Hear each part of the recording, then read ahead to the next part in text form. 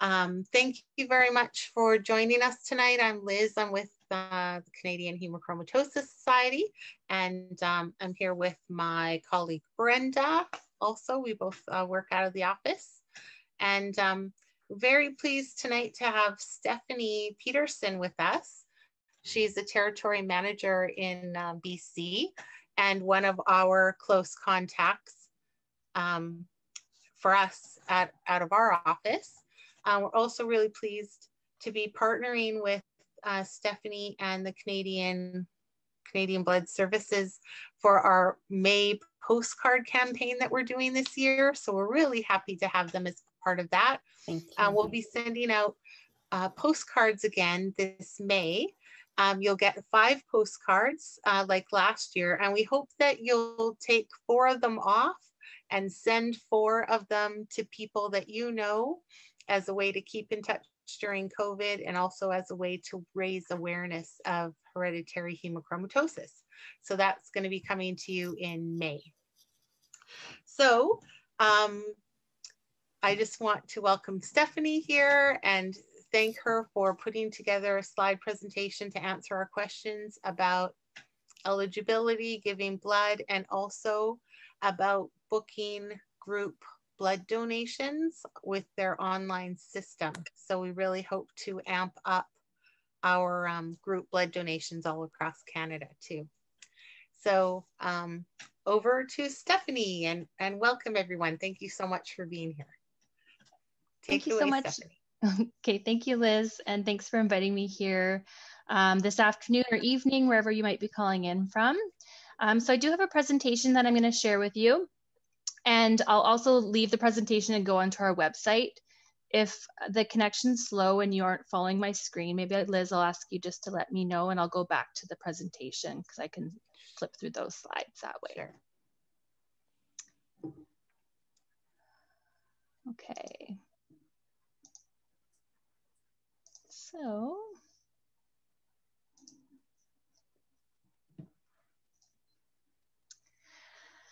All right, as Liz mentioned, my name is Stephanie Peterson and I am a territory manager with Canadian Blood Services, and I work out of our Vancouver office and serve the Lower Mainland as well. And I'll just go over a little bit about Canadian Blood Services. So we are a national organization and we were founded in 1998. We operate in every single province except for Quebec. Quebec operates under or has their own blood system there through HEMA Quebec. And we not only manage the collection and manufacturing and the distribution of blood products, but we also manufacture and collect plasma and distribute that as well. And we also have a stem cell registry, and that is where we ask people who are 17 to 35 to sign up to potentially be a stem cell donor for a patient.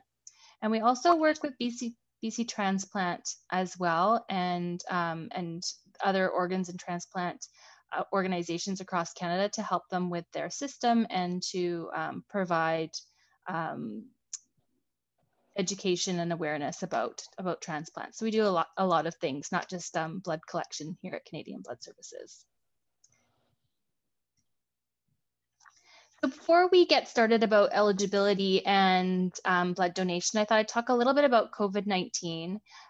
Since COVID-19 has been with us for over a year now, we haven't closed our doors. So we have remained open during this entire time. So we've had to make quite a few changes and implement a lot of policies to make sure that we keep donors safe, our staff safe, and our volunteers safe. And we've had to obviously change these as we've learned new things about the virus.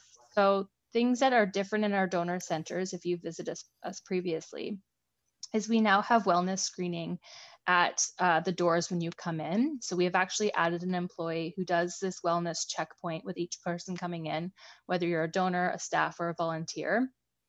And we take your temperature as well when you come in. So if you're coming in to donate, it is taken orally. So please refrain from having anything hot, like a hot beverage, about 15 minutes before you come inside. We'll also ask those series of questions that most of us are used to answering by now, in terms of if you're feeling okay, if you've been exposed to anyone with COVID-19, or if you've traveled anywhere, which I think most of us have stayed close to home, but those questions are asked of each person coming in. We also have a mandatory mask requirement in our donor centers, and we actually provide the mask. So it's a surgical grade mask that we provide to everyone that's coming inside as well. We also enhanced our cleaning. So we have hired on additional cleaning staff to come in throughout the donor centers, as well as before and after, to sanitize each touch point. We also have appointments required now. So before COVID, you used to be able to come in, and if we had space available, you could just come in and donate if you wanted to. And we called those walk-in appointments, but we've moved away from that. And that is to ensure that we know how many people are coming into our donor centers and we can manage physical distancing. So you must book an appointment before you come in, and I'll go through booking appointments quite extensively today, but you can book an appointment on blood.ca. You can also call our 1-888 phone number. You can go to our Give Blood app as well. If you've come into our donor centers, you might be familiar with the fact that you're given salty snacks and/or cookies, juice, water, coffee, and that is in the refreshment area after you've donated blood.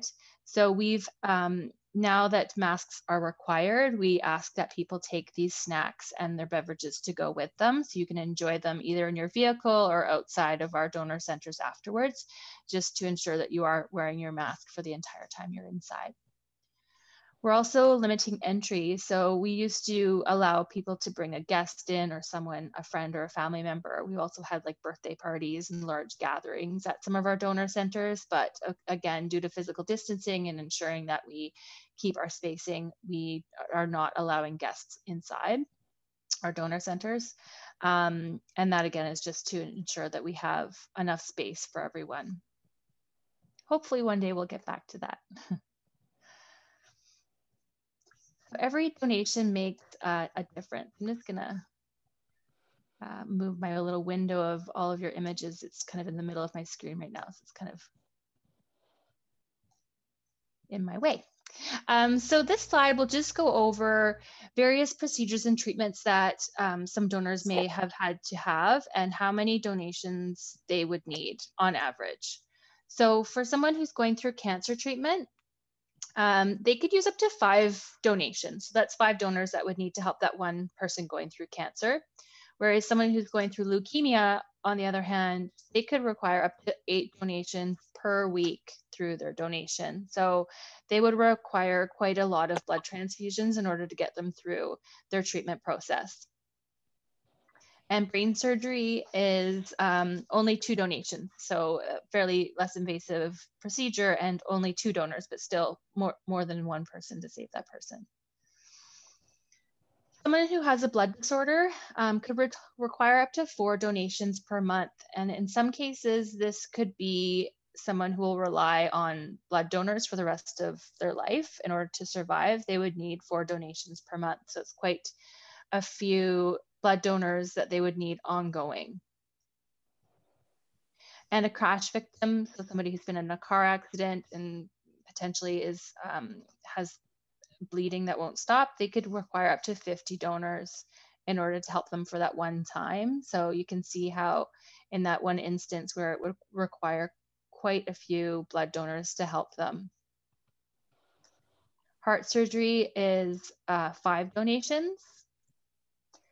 And someone who's having internal bleeding could be about 2 to 8 donations per week. So you can see just by illustrating these few treatments and surgeries, there are others as well, of course, how many donations we require on an ongoing basis in order to meet our hospital patients' demand and need. And our hospitals, obviously, they never close. They may slow down, which they did during COVID, but we still are shipping out blood to our hospital patients every single day of the year. So that's why we're always asking for donors to come in, and we're always looking for new donors. So we're looking for across the country about 112,000 new donors every single year to come in to help us meet the need for our hospital patients.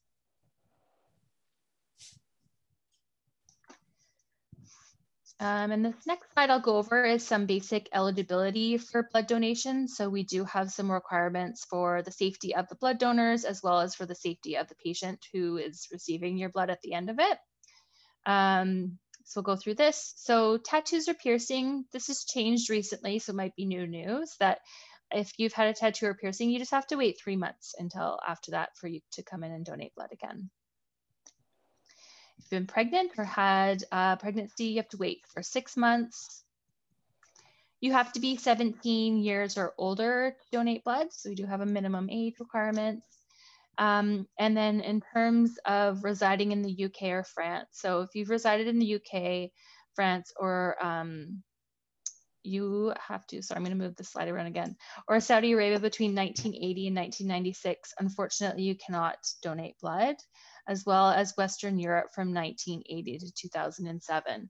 And there is more information on blood.ca regarding this. It is a bit more specificity, as well as our nurses at our 1-888 number can answer as well. And the reason for this eligibility requirement is due to VJCD, which you may recall as being mad cow disease.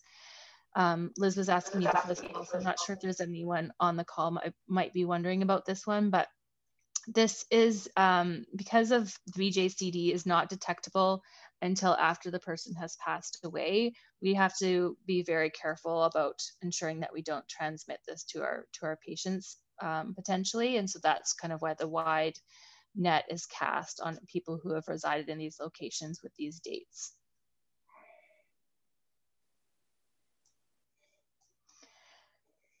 So moving along, you must weigh 110 pounds in order to donate blood, and this is for the safety of the person donating as well. It's not necessarily for the patient, but for the donor. If you are going to the dentist, you just have to wait for 24 hours if you've had a cleaning or a filling. If you're having dental surgery, you have to wait for 72 hours after that before you can donate blood.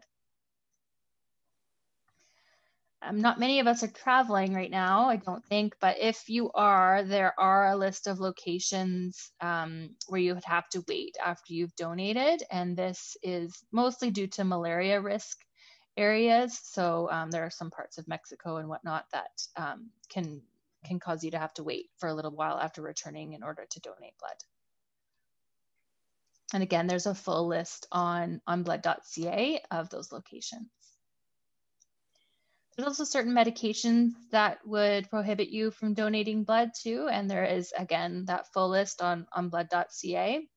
And then you'll notice at the bottom of the slide, it does list that 1-888 to donate number, and that's where we have RNs available to answer any specific questions you might have about your eligibility. And then the next couple of slides are going over the process for donating blood. So I know I've got a few of you on the call who have already come in and donated, but we'll revisit that again. So before you donate, you do have to book an appointment, as I mentioned, and we'll go into this a little bit further about doing group appointments as well. You have to bring identification with you to come in and donate. So it's either government issued ID, or if you've donated and you have a donor card, that is also acceptable ID with us as well. And we encourage you to have a good sized meal and plenty of water before you donate, as well as it's been shown that salty snacks really help you feeling well, both during your donation as well as after. So we really encourage people to also have that. Before COVID-19, we used to offer salty snacks and water as you came into the donor center, but again, because of the mask and having you wear a mask, we don't offer that currently. So when you come into our donor center, as I mentioned, you'll go through our wellness check. We'll ask you to be wearing a mask. You'll check in with our receptionist for your appointment time. They'll ask you to read a pamphlet, and this pamphlet you do have to read every single time that you donate. And you will complete a donor questionnaire. You'll go into a screening room with one of our staff members and complete the rest of the questionnaire. And then from there, if you're able to, and they say you're eligible, you will go and donate blood. This takes between 5 and 15 minutes, depending on how quickly you bleed. Some people make a competition out of it, how quickly they can fill a bag. And surprisingly, this process doesn't take too long for most people. And then from there, after you've donated, we do ask that you stick around afterwards and make sure that you're feeling okay before you carry on.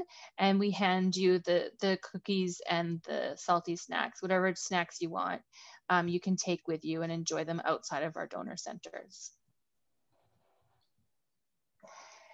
All right, so here's the tricky technical part. So I'm going to leave the presentation and go on to blood.ca. And what I'm gonna walk you through is how to create an account online, or sorry, how to sign in. I'm not going to show you how to create it because I'll let you do that on your own with your own personal information. But I'll show you, once you've created an account and you've signed in, how you can find the Partners for Life information for Canadian Hemochromatosis Society, and as well as how you can look to see if there's any group appointments in your area and potentially book an appointment. So if I have technical difficulties and you guys aren't following my screen, I'll jump back to this presentation because I have created snapshots of all of that process. I just thought it'd be a little bit more fun and interactive if I actually walked you through it. So this is the homepage of blood.ca for Canadian Blood Services. And just maybe if I could get Liz to give me a thumbs up if you can see this page okay. Perfect.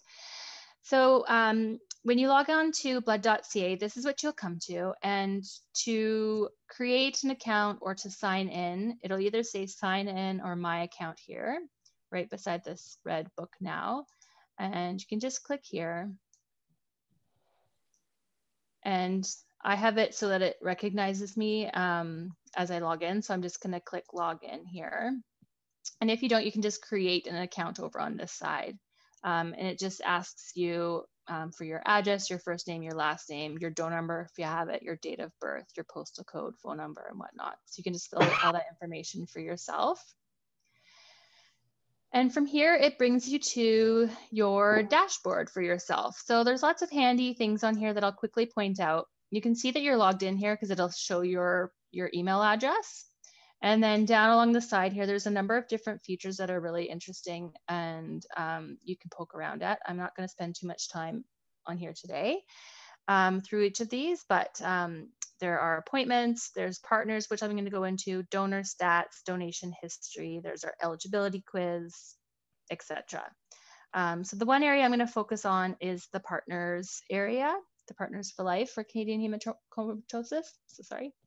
So you can go two ways. You can either click on this sideboard here, or you can also use this button here, which is Partners for Life, join or manage organizations. So this is going to be where you would go to ensure that if you donate blood, that your donation will count towards Canadian Hemochromatosis Society, because there is a goal that has been set for the society, which I'll get into as well.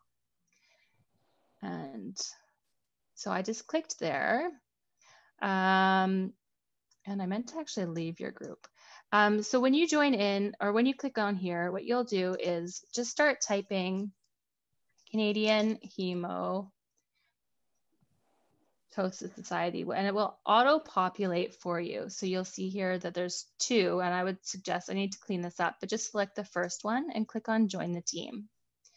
And then once you click on join the team, it'll bring you to this page that I already have here, which shows the PFL ID number, the name of the organization, and our champion, who is Liz. I clicked on do not allow contact because I'm not actually a part of your group. I'm just joining it to show you, but it'll show that you are, if you want to allow contact.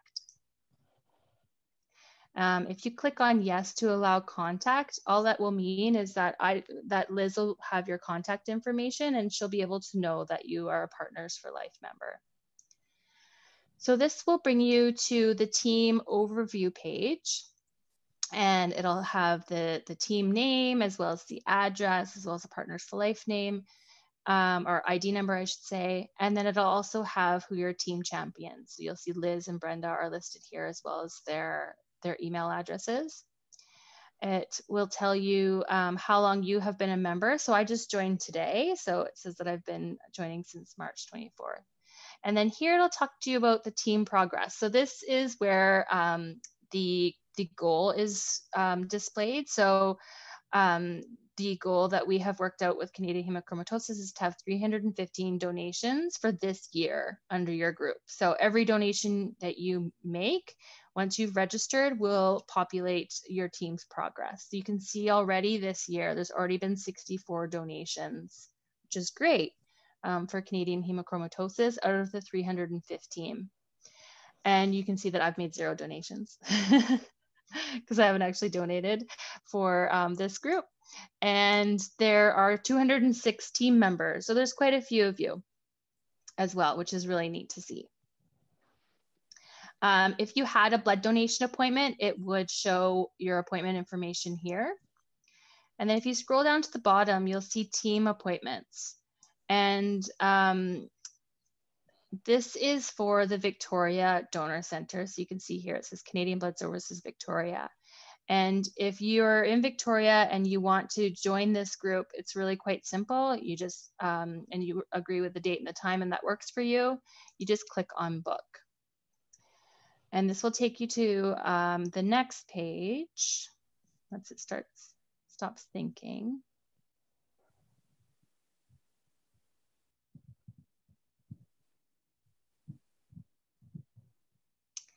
So it will just confirm for you that you are booking an appointment under your team name, Canadian Hemochromatosis Society. And then it will bring you the calendar as well as the times that are available. So as you hover over the times, you'll see this little red 2 that shows up. That means that there's 2 available appointment times at 1:30. Same thing at 1:40, 1:35, 1:45. And then over here again, you'll see that it's your team name and the information in terms of when the appointments are. And then it'll confirm for you where our donor center is located. So I'll just click through here to show you the next slide, but I won't go too far in order to confirm an appointment because I don't want to book a fake appointment with you. And then if you scroll down here, you'll see here it says book now. So it's pretty clear that you just need to click once more to confirm your actual appointment. And it'll show you a Google Maps of where our donor center is located as well. And then on the right-hand side as well is the eligibility requirements. You can scroll down and see that it's asking you the basic questions in terms of if you can actually donate or not. And you can scroll down all the way to the bottom. And then if you still have questions about your eligibility, we do have the full list of all of the requirements that you can click through to as well. So those are the steps for both registering your donation for Canadian Hemochromatosis as well as for booking an appointment. So I gave you kind of 2 things there under one demonstration. As well, I've already shared these slides with Liz. So if you go back onto blood.ca like I did the first time and you're kind of cross-eyed, not sure where to go, that's exactly what happened to me.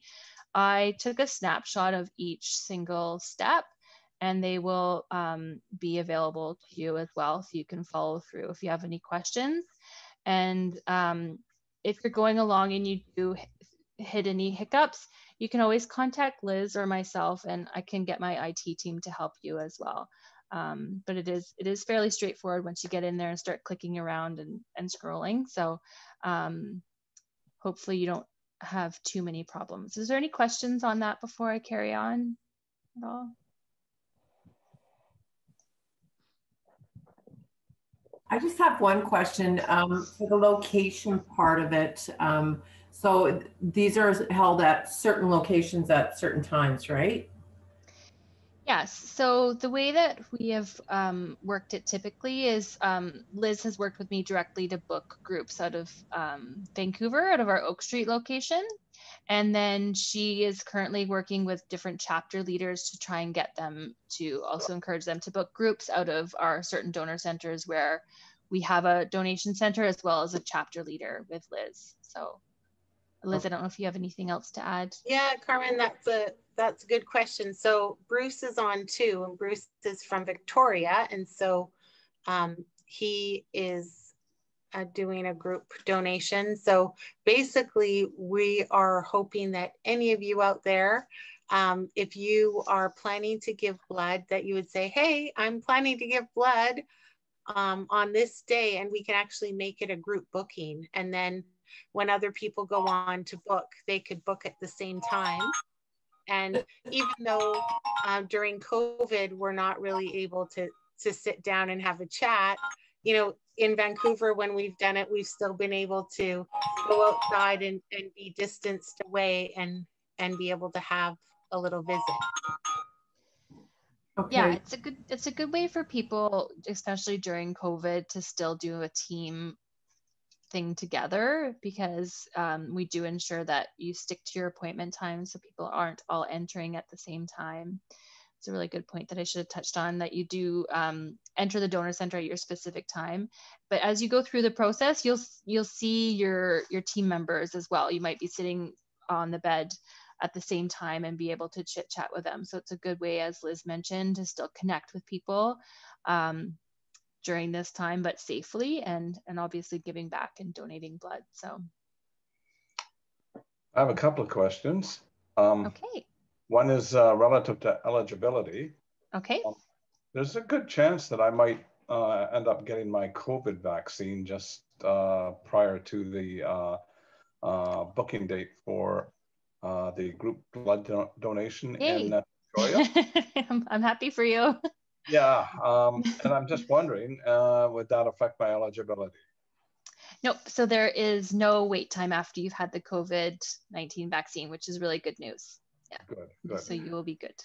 Right. Good question, Bruce. Yeah. Very good and timely, because I know many of us will be having that question come up soon. Yeah. The other thing is that my son wants to join me, and he doesn't have a computer. He just does everything on his phone. Yep. Are you able to do all this stuff on your phone? Yep. So if he wants to download the app, it's just, if he just searches on the App Store, Give Blood, he can do it that way. Or he can go on to blood.ca and enter in all that stuff on his little screen on his phone. Yeah. Okay. Yeah. Great. If he has a problem with that, could I book for him on my computer? You could. You would just need to know, and I'm sure you would if he's your son, all of his details to create an account for him. Right. Yeah. Okay, thanks. Yeah, you're welcome. I have a question. Okay. You might be going to talk about this later, but as of March 31st, the Kelowna Blood Donor Clinic is going to be closing, and there will be a plasma clinic. But that doesn't sound like it's very good for someone with hemochromatosis, because they give you back all your red blood cells. So I'm just wondering where I could give blood other than the hospital after that date. So I included this slide just for you. I knew that question was coming up, and I do have a couple more slides to go through too, but we can talk about this right now. So as you mentioned, we are transitioning our Kelowna Donor Center from collecting blood to collecting plasma. And you've got the timeline exactly right. So it's only a few more days of the Kelowna Blood Donor Center being opening before we transition to plasma. So I looked into where the closest location would be for you, and it looks like Peachland would be your next best donor center that you could go to. So this wouldn't be a fixed site that we pay a lease or rent on it. I'm not sure of the exact location, but it would be what we call like a mobile blood donation. So it's either at a church or a rec hall or a community center where we're just set up for the day. And that would be your next best bet in terms of donating your blood there. Okay. I don't know if you're interested in it, but I did include just a couple of points on there in terms of why we're moving to plasma, and might be of interest to you. So unfortunately, right now, we're not meeting our needs in terms of the Canadian population for plasma. And plasma can be also donated to a patient, as well as it can be created into specialized medicines that help a number of different rare and life-threatening diseases and conditions. So we're trying to kind of catch up in terms of where we need to be in terms of our plasma collection. So that is part of the reason of why we're shifting there. Thank you. Yeah, you're welcome.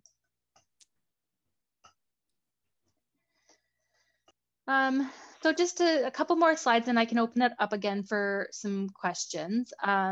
So one of the ways, especially with COVID-19, that we're really getting the word out is through technology. And I know many of us have started relying more and more on our computers and our laptops and on our cell phones during this time. And we at Canadian Blood Services are as well. So we've asked people to share their stories and why they're donating on social media and to tag Canadian Blood Services to help spread the word. So these are just some examples of people who have posted on their social medias and reasons for donating blood. And if you happen to be savvy on social media and would like to share your story, we always love resharing any stories that you may have. So I've included our Instagram and our Twitter accounts that we have here in BC, and our Facebook as well. And there's a Kelowna update that is covered. So some really great questions so far. Is there any other ones for me? Or is there anything else, Liz, that you wanted me to touch on that I didn't cover? No, I think that was good. Does anyone else have any other? I have a question. You said that you have to be 17 to donate. What age range does it go to? Can you donate until you're in your 90s? Yes, you can, as long as you're healthy Okay. to do so. Yeah, you can. We used to many years ago have an upper age limit, I believe, of 81, yes. I believe, but we do not have an upper age limit any longer. Good. Yeah. Was there a caveat to that one that you would have to have donated within a certain time? Like previously, and I'd have to look it up because it, but yes. So if you hadn't donated for like 10 years and now you're 90, maybe it won't work out. Yeah, if you're a first-time donor coming in at 90, we would suggest that you not, just because you don't want to, for the safety of the donor, not necessarily for your donation, but yeah, good question. I can look up the for sure answer on that too. For those of us that are online right now with hemochromatosis, obviously we have higher iron levels in our bloodstream generally. Is our blood separated from everybody else's and directed towards a particular group of people, like patients with leukemia or whatever may be? And the other thing that I wanted to add for Bruce, I make all my appointments online and off my telephone. I don't even know how to get onto the computer to do it. So to answer your first question, no, we do not separate your blood donations. There is a rare blood program where specific blood types are given for specific patients, but people with hemochromatosis are not part of the rare blood program. As far as I know, your blood is separated into the different components like everyone else's in terms of your red blood cells, your platelets, and your plasma. And all three of those components are given to patients. And then the white blood cells are discarded, but they're not used any differently than a regular blood donor. And then your second part about, that's awesome that you booked through calling our 1-888 number. I know. No, telephone. Through your telephone. I love that. There's not many people who actually have a landline telephone any longer. I do. That's good. Yeah. No, the app on with Android and with the iPhone is really, really easy to use. And, you know, like just adding to Bruce Edwards' question for his son, that it's quite simple to sign on there and make his appointments, and it'll notify him right when he's due if he hasn't made another appointment. It's fantastic. Thank you. Stephanie, I'm wondering if it's too much to ask you to show how you can join our team if you're not already a member of our PFL team. Is it easy? So it was the first step that I showed. Like to actually join the team, not join the group. Okay. Yeah, so it's simplified now, Brenda, as Is well. Okay. Yeah. So I can go through the slide. This is good. It's great to go over this because I think it's great for all of you, not just for yourself, but to let other people know how they can join our team. Yeah, that would be really great, because if they've joined our team, then every time they go on just to give blood, it will show them if we're doing a group blood donation as well. So that would be great. Yeah. So I might have just glossed over this too quickly, but after you have signed in and created an account on blood.ca, so those are the two options there, you click on partners, either on the left-hand side here or through this tab here that says Partners for Life, Join or Manage. And then from here, you'll scroll down, and under Join an Existing Team, click on Go. And then in this bar here, you'll enter, you don't need that, you can either enter the PFL ID number, or if you don't have that handy, I find it's easier to remember the name of your organization. You can enter Canadian Hemochromatosis and it will auto-populate for you. And then you click on Join the Team. And this pop-up window will come up, and it won't let you go forward until you've selected it. So this is where it asks you if you want your name and your email to be shared with your champion. A lot of people click no, and I'm wondering if they think that we are going to be contacting you, but just to clarify, it would actually be for Liz to contact you, and so that she knows that you have in fact joined your group. But again, you don't have to click on yes. It just it helps Liz see who's actually on the team. So you click either yes or no, and then click on join right there. And then it will confirm for you that you've joined. So it'll say Canadian Hemochromatosis Society. It'll say the champion. Mine says do not allow contact because I was just joining the group as a demonstration. And then you click on view team, and that's where it shows you this page, which gives you the overview of your PFL group, as well as your goal or pledge of donations and how many donations have been made so far. Perfect. Thank you. You're welcome. Another question for me. There is one research facility, and it's located near UBC in BC here. And is there any other, are you thinking about opening another facility in another part of Canada by any chance? I have not heard that myself. So you're right in that we are very lucky in Vancouver and that we have the research lab here out at UBC. So for those of you that don't know, if you're not eligible to donate blood, you can come in and donate your blood for research out at UBC. But unfortunately, I haven't heard. That's not to say that's not on the horizon. It's just not in my world that I know of. Okay. Good question though, Brenda. Yeah, a lot of people call in and they ask if there's another way they can donate blood. So yeah, and that way it's a very similar process of donating blood, except you don't have to answer all those questions about eligibility. So okay, yeah.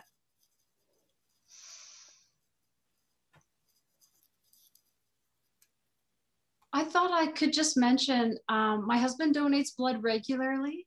And he always uses the app, and he just thinks that's great and donates that way on his phone, on his computer, whatever, but usually on his phone. So I know he thinks it's super easy. So if you want to give that a try, if you get the app, or your son for the fellow who had the son who wanted to do with the app, perhaps. Thanks, Winona. And is your husband part of our Partners for Life team? I'm not really sure. He has hemochromatosis as well as myself, but for me, I don't need to donate blood right now. whereas he's donating regularly regardless, and he was even before he knew he had hemochromatosis, so that works well for him. Yeah. But so I'm not sure. Oh, well, yeah, please ask him, because that would be great for him to join our team. And Yeah. honestly, anybody can join our team, whether you have hemochromatosis or not. It's for people who have hemochromatosis and friends of people with hemochromatosis to join our team. It's just that it all helps us reach our pledge and create more awareness. Okay, I'm curious, when you say it helps reach our pledge, is it just for awareness, or is there like a monetary consequence, or, you know, the people donate to the organization, or, you know, is there some other benefit? Yeah, no, it's just a fun, like it says, our team progress there. It's just kind of, I think, a philanthropic number, but also for us, when we think about the power, the strength of our organization is because of how many people are donating and how many people are out there. So we see this number, this pledge number, as also a way to create awareness that, you know, people with hemochromatosis are an important part of Canada's lifeline. They are an important contributor. Yeah. Okay. So when you were going on, there were basically two listed. I wasn't sure if there's one for all of Canada, or as chapters added, will there be one for Ridgemont? One said Victoria there, and then we would get in Edmonton or wherever you're located. How is that going to, or how is that intended to work? Wasn't really sure. Do you want me to answer that, Liz? Yeah, sure. Okay. Because we were just talking about, they're just working this all out. Oh, yeah. Okay. So Liz and I have been talking, I don't know, this for like the past couple of months about how we want to set up Canadian Hemochromatosis Society in our system, kind of behind the scenes, as well as what you can see as well.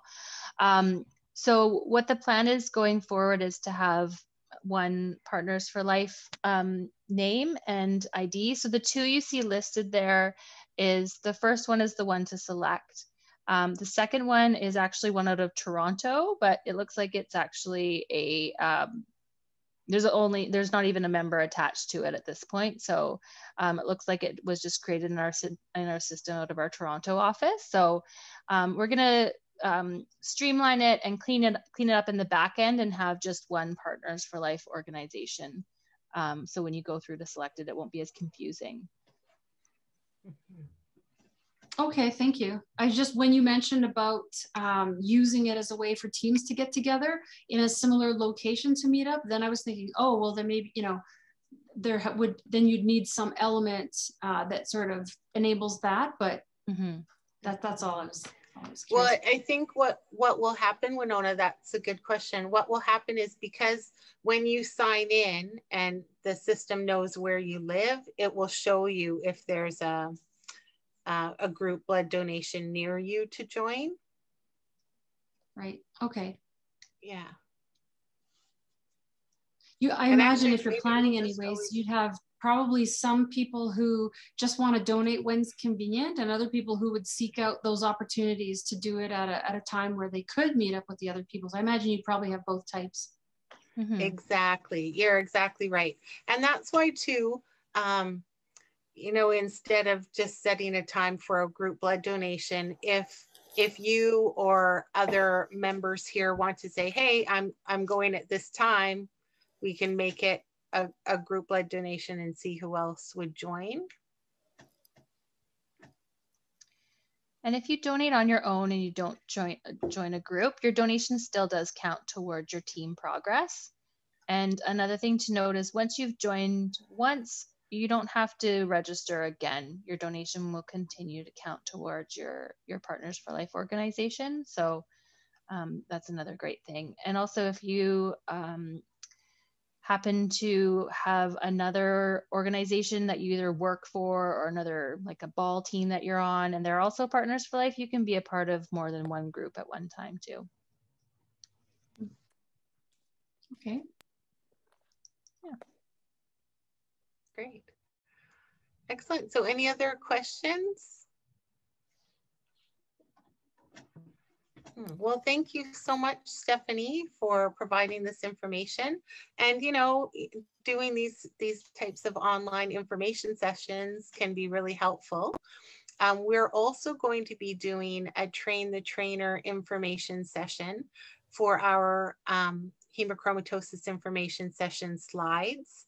And so if you're interested in being a presenter like Stephanie and helping to share more information about hemochromatosis, we would welcome you to attend our Train the Trainer session on April 21st. So if you're interested in that, please let me know.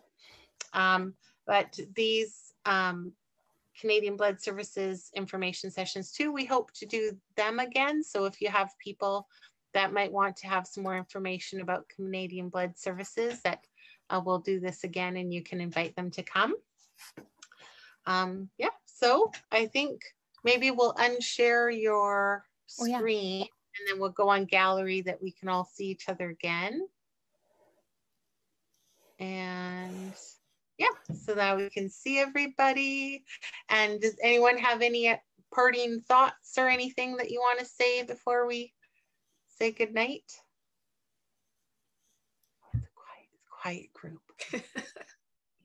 And that's totally okay.